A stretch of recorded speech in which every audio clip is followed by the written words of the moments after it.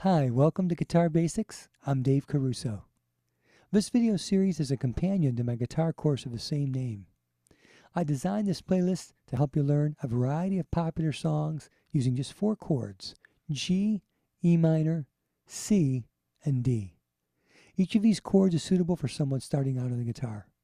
By changing the order, the length, and the strumming style of these 4 chords, you'll learn an impressive number of well-known classic songs from the 60s, 70s, 80s, 90s, and 2000s.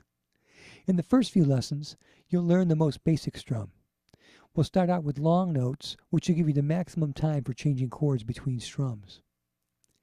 With each new lesson, we'll incrementally increase the speed and the complexity of the strums, always with the same 4 chords.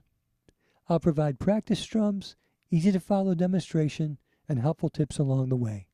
With time and practice, you'll be able to strum right along with these videos. As you get more proficient at changing between these chords in any order, you'll be ready to strum along with recordings by the original artists.